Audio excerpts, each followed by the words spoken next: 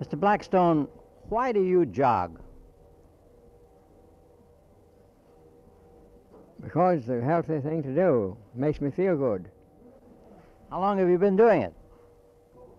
I think about 35, 40 years, maybe longer than that. What's it done for you? I think it helps to keep me in good physical condition. I am in, I would say, almost perfect physical condition. For a man of my age to do what I do physically, I have to be in good condition. Well, now, what does your doctor say about all this? Does he approve your jogging at age 101? Actually, I don't have a regular doctor. I go occasionally to the doctor, but he says, "You're not. What do you come to see me for? You're all right. There's nothing wrong with you. You know, you're just about to save that money." So you think maybe the secret is because you haven't seen a doctor? I wouldn't say that, but I think that if you depend on yourself and God and take care of yourself, I think you're all going to be all right. Well,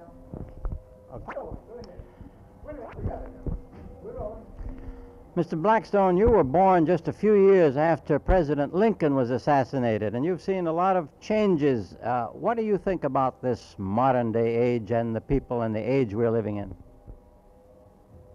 Well, that's a big question. Some things are good and some things are bad. I don't see, I think we have too much anarchy in the world.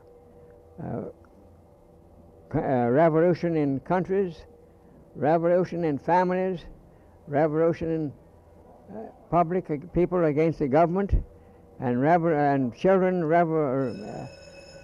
revolution against their parents. They don't respect the parents anymore like they did years gone by. I think that is really the seat of much of our trouble.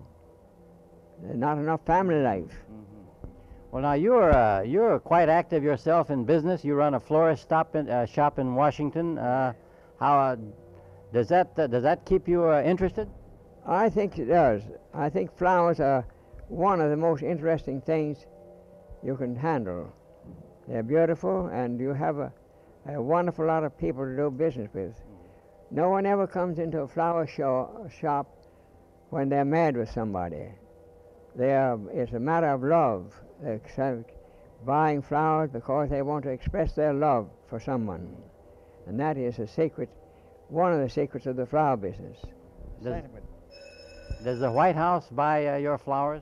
I have furnished flowers for the White House. I furnished the flowers for Alice Roosevelt's wedding party, and I furnished the flowers for one of the Wilson girls when she married William G. McAdoo. I finished her bouquets. But now they have their own florist. Well, happy 102nd birthday when you have it. Thank you very much. I hope 102nd. I'm looking forward to more than that. I'm looking forward to 110.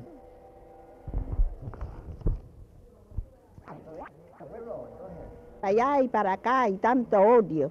No se puede crecer el mundo.